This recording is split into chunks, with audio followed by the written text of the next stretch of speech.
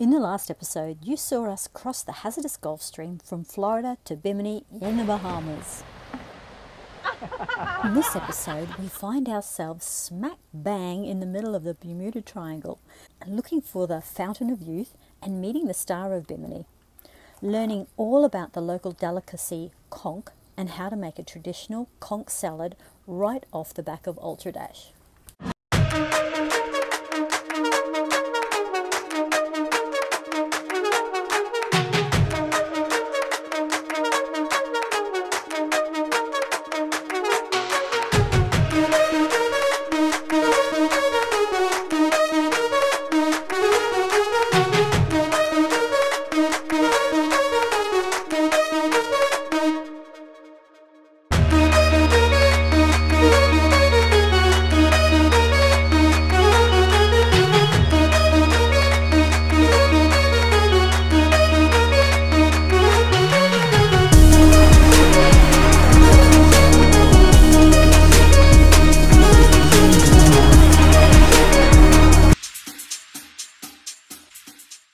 Okay, so what are we doing, hun? Going to buy conch. No, that way. Oh, down here. We're going to buy fresh conch straight off the fisherman, and we've got a local yokel who is a historian here, and he's going to come to our boat tonight, and he's a chef, and he's going to teach us how to make traditional conch salad. So that's really exciting, but we've got to hurry because these guys are waiting for us to buy the conch, fresh conch off them. Well, I don't think they're waiting for us. I think they're just going to... No, they're waiting for us. They're doing their job. So we're meandering down the streets of Bimini. In the middle of the road. And we're on our way to see these guys. There is a pavement you can walk on. Hey, we're friends!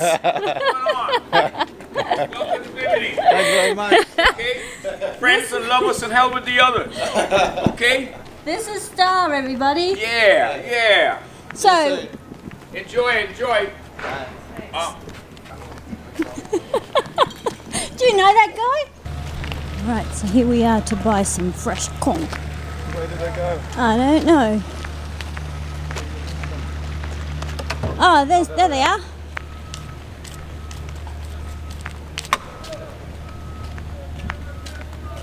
Hi guys. Hi guys. So I believe you have the freshest conch in town. Would like some? Yes, we would like 4, please. 4 conch or 4 dozen? 4 for now. Okay, but 4 for now. But if they're really good, we might come back tomorrow. Now, this is the sweetest conch in the world, so you'll be back. Well, so how long did it take you to catch all these today? 3 hours. 3 hours. Yeah. Well, these are all the deconked shells. All these guys. They're haul for today. 3 hours worth. Alright, we're gonna give you a half a dozen for $10, okay? Oh, wonderful. Thanks very much. You got a deal. Alright. So how do you catch them? Do you have to go down and dive for them? Yeah, just go down and pick them up once you see them. Right. They say, come on and get me. So someone can eat me. Do the sharks give you any problems? No, he didn't. I don't think he didn't complain about the sharks today. They're pretty good. Okay. So what we're doing now, we're putting these onto bunches, and we're going to ship them out on the boat, and they can send them to the capital, to Nassau. Ah, okay. Whoop.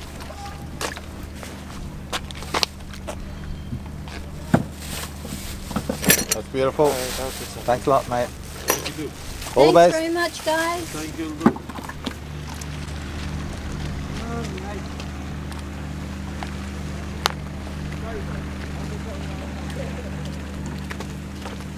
So we've officially been conked. All right, very exciting. Heading back home to Ultra Dash with 6 conchs in hand, ready for them to be turned into conch salad this evening by Chef Star. We were advised to put the conch into salty water, put them in the fridge for storage so that they Stay fresh. 3. Okay, into the fridge. Alright, Star, so tell me about Bimini. Bimini is a small little island. Okay? A small piece of leather go in any kind of weather. Even though we are small, we survive the biggest and the baddest set of hurricanes, okay? And Bimini means Bimini, 2 mini islands, north and south. Bimini has 3 eyes. When 2 asleep, 1 always awake. And 3 shades of blue water. That's what Bimini means, 3 shades of blue water. And Bimini is no good without sharing it with you lovely folks from far and near. Okay? We don't like tourists. We like visitors to our shores. We meet as friends, leave as family, okay? We don't want your autograph. We just want you to have some fun, okay? Because if you come on a sailboat and you come on a jet plane, we're going to treat you just the same, okay? And that's who we are in Bimini, okay? We want to share this little rock with you beautiful folks from all over the world. And thank you for allowing me to say these things for you and your husband and the crew on the boat. And this is what I live for. Just remember now, take Bimini and enjoy it, okay? This may be paradise, but it's not paradise without having you guys to share it with. Thank you, Star. That's Okay. just wonderful. You crazy girl. Yeah. you started to sound a bit like Muhammad Ali, you know. Float like a butterfly, sting like a bee. Whoa, whoa. What a legend. So this is Star, the legend of Bimini. Now here he is right here, and we have the pleasure of sharing a beverage with him and having a yarn. See that little island over there? With the trees, yeah. That's called Gully Island. Oh, yeah.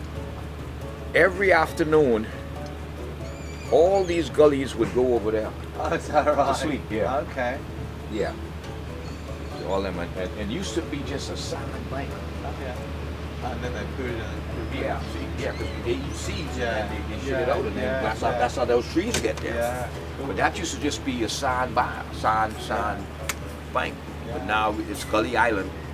We call it Gully Island because that's where all the gullies at the end of the day, even if they go to Honeymoon Harbor, Yeah. or they come back and that's where they go. that right? That's home, yeah.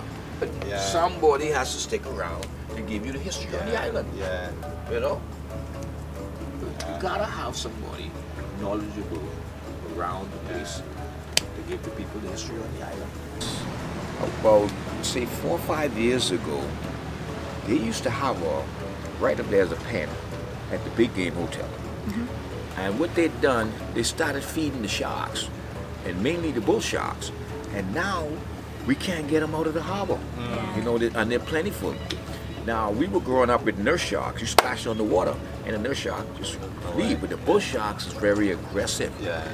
Even right now, if I was to catch a fish or 2, and I start cleaning them, right over there, you'll see the bull sharks coming in. Yeah.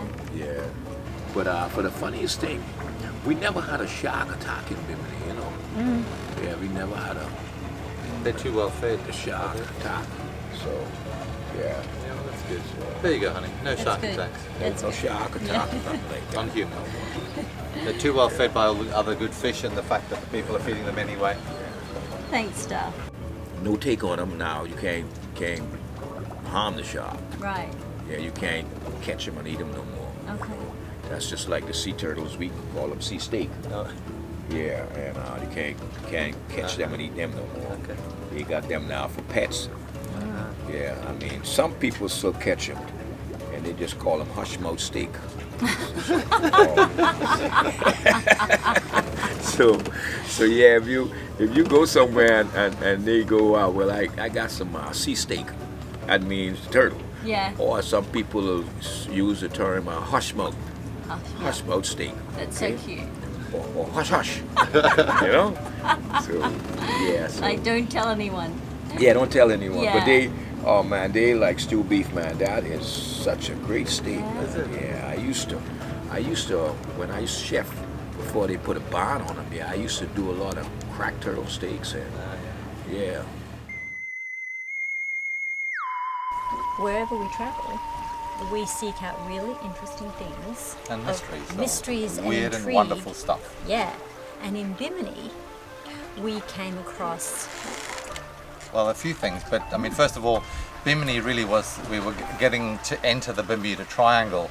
And the other thing we came across was the Fountain of Youth, the search for the Fountain of Youth. Yes, so the Bermuda Triangle was really interesting because our friends were really worried.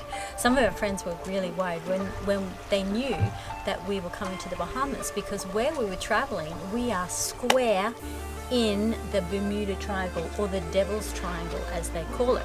Weird stuff has happened in the Bermuda Triangle that can't be explained really by anybody to date, and there are lots of different theories, but there have been hundreds of ships lost and planes in the Bermuda Triangle.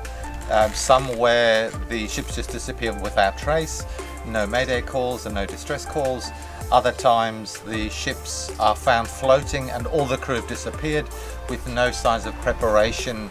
Just vanished, completely vanished, with no struggle, no sign of having to abandon ship, nothing. Even the dinner table set ready for dinner as though people have just been plucked out of the ship.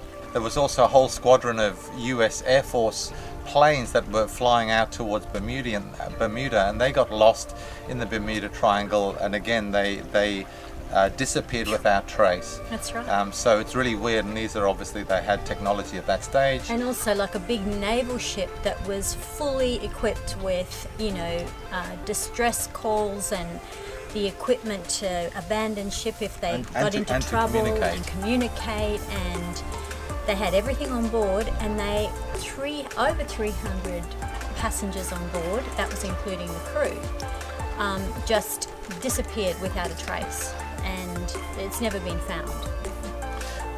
So, what are the theories? So the theories are, one of them is pirates, and pirates are prevalent in like this area. Doesn't explain. But that still doesn't explain how a bunch of pirates could round up 300 people, or could round up many people and get them off the ship without a struggle. There's also mysteries like giant sea monsters. There's been another one where giant squid in particular, where the squid has come in and, you know, taken all the people, all the crew. Another one is an asteroid. So many years ago, in Christopher Columbus's day, someone on his ship, an explorer on his ship, saw an asteroid fall out of the sky and splash into the water around these areas. Now they claim that it may have magnetic properties that play havoc with people's instruments, planes and ships. And for that to be the case, the impulses of electromagnetic impulses have to be intermittent, because otherwise, you know, every ship passing by would recognize the magnetic. So, you know, if there was some intermittent release of electromagnetism that destroyed people's navigation gear, that's a possibility. But it's really weird and it hasn't been explained. So the other one is aliens. Aliens are always thrown in there. If nothing can be explained, it might be an alien. And it could be aliens, who knows? It could be, absolutely, but you know, that's kind of the things that are out there. Okay, so we are now in the Bermuda Triangle, and we will be watching for Twilight Zone. We'll see what happens. We'll keep a very close eye on everything. So okay, let's get on to the Fountain of Youth. In all of our travels, we seek these things out because it's just very interesting. When we were in France, we went to the Fostillon, which is, you tell them about the Fostillon. The Fostillon was incredible. It is a town is built around the Fostillon, and it's a Jurassic spring that bubbles up and at an extraordinary rate. And the spring has amazing properties amazing elements and minerals within the spring. And it's said to have healing properties. And at the time, John had a really sore leg. Knee. And mind you, from all that cycling and hill walking. Yeah, in France, but the temperature of the water was like really cold. Oh, it had to be like about 4 degrees or something like that, because the moment you put your hand in or anything like that, it went red straight away. And I encourage John to put his knee in because give it a crack, I say. So there he was, dunking his warm, fleshy knee into the water of the Fostillon. And really, what happened? Oh, the pain did get better. It was really, really cold. Miraculously. Miraculously got better. But who knows, it might have been that it was so cold that the coldness just took away all the pain. But anyway, it did feel better. It did, so... But let's go on to other places around the world. When we were in Indonesia, there was a large waterfall that was renowned to give you an extra year of life every time you went through it or behind it.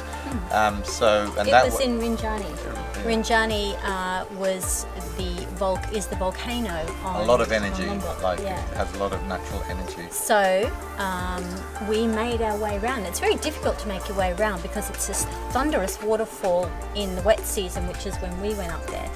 And if you make your way around the entire waterfall, then it means that you have an extra year added onto your life. So we gave it a go. We gave it a crack, yeah. And we'll see what happens. Good. Yeah. And then, of course, we visited Bali, where they have many, many natural springs that claim to be the Fountain of Youth. So we went in there and we bathed and we drank and we did everything. And also you're bathing in water that's been sanctified, that's been chanted over, that's been prayed over and all that kind of thing. So that's going to be good. Yeah. So there was a guy whose name escapes me in Bimini who came to look for the Fountain of Youth.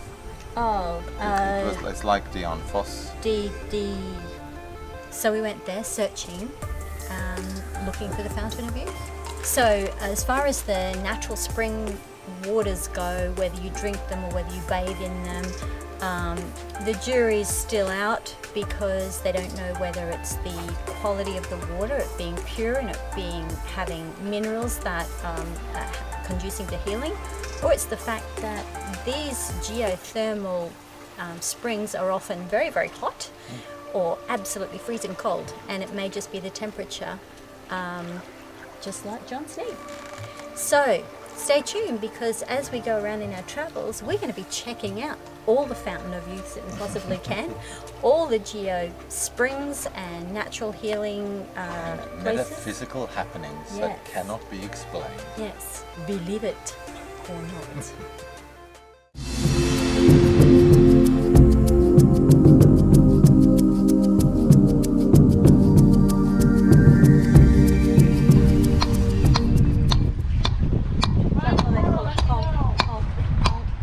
Yeah, conch. The difference between this conch and this conch, this one's like really, really old. You can see the thickness of the thickness of this one. Look how beautiful. Yeah, and the difference in color, you can tell that this one's a lot older. This one's really young. Wow. The knife goes. It's tricky little muscle. You have to like separate this muscle from the inside of the shell. Should get that muscle free. So it's attached up here, is it? It's attached right in this inner spiral. I don't know if you can see the inner that. spiral. Oh, I see. Yeah. And there's just a little muscle you have to form. Here it comes. Whoa. How do you know what bits to cut off? No, and there's a true Bahamian right there.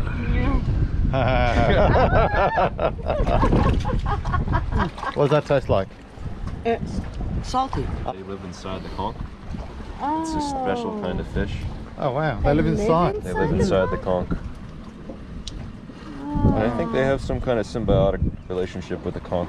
Very trippy. Mm-hmm.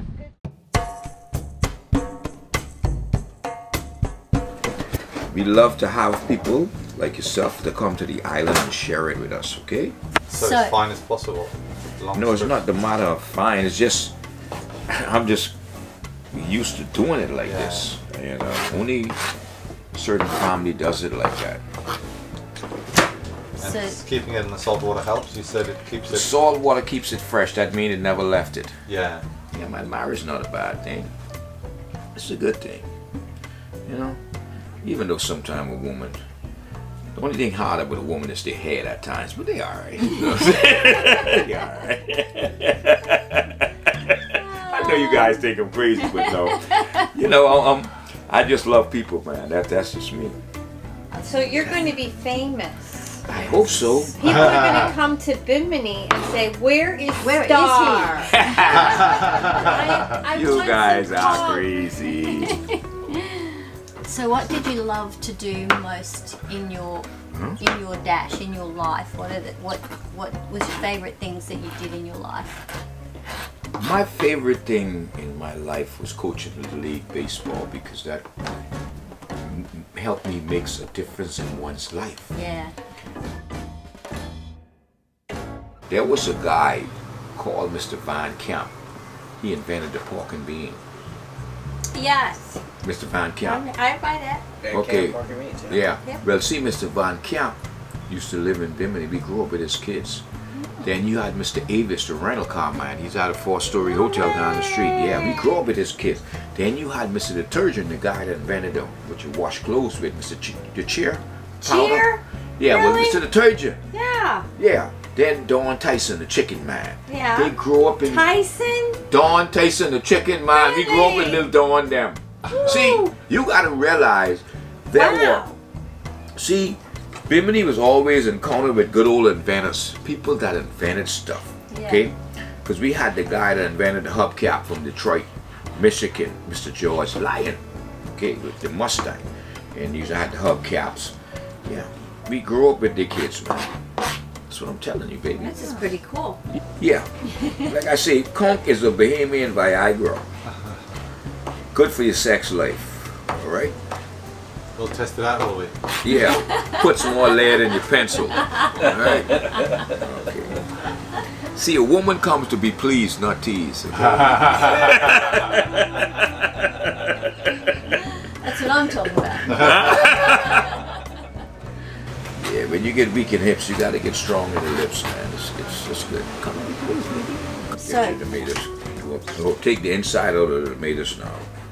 the inside of the tomatoes. You know what I mean? When I say take the inside. Do you want me to No seeds, no split nothing. them? Okay, Just the skin so part it's just of the it. skin. All right. Yeah. I'm not sure how to do that. How do Let we me show do you. that? Let me show you. Okay, see that? Yep. That's what I want you to do. See, yeah. Okay, and then we'll just get rid of that like that. All right, See? I can do that. All right, take your time. So And do hurry we- up, or hurry up and take your time. What that does is it kills the lime. It flattens it What? because it's watery. The inside of the Oh, the tomatoes. inside of the tomato. Oh, Yeah. I wonder why you do that. The funniest thing, in Abaco, they grow the biggest grapefruit in the world, probably. Do they? And they sends it to America, and then we got to buy it back. Oh. Cucumber, same thing. Oh. So, you know, it's like, it's crazy. Yeah. Let's put it together, and you can do this. See? You do that. Okay. Ooh, dicing.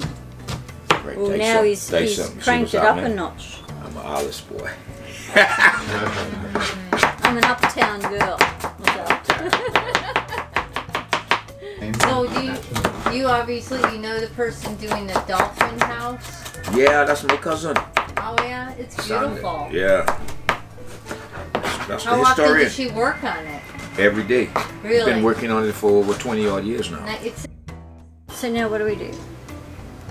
That's what we do.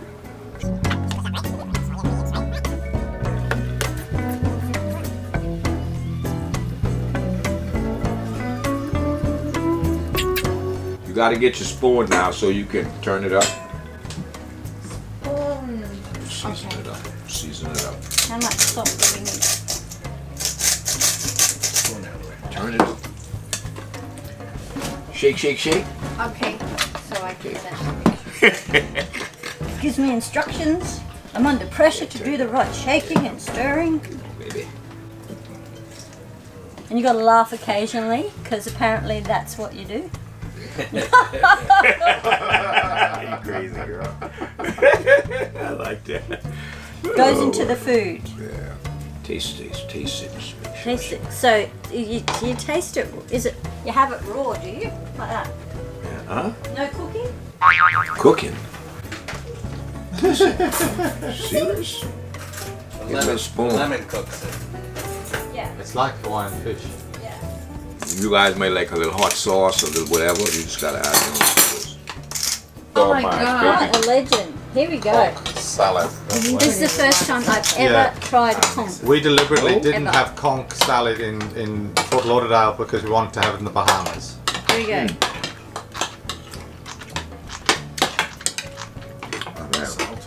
Oh, that is so good. Yeah. Have you tasted yours? No, I haven't. I'm filming you. Oh, that's amazing. I am glad I got a that I tasted my first conch like this. We're glad we met you, Star. Thank you. Yeah. Hey, I'm glad I met you guys. They would charge you $10, $15 for it. And not as good. Then not only that, you watch it made, so you can do it yourself.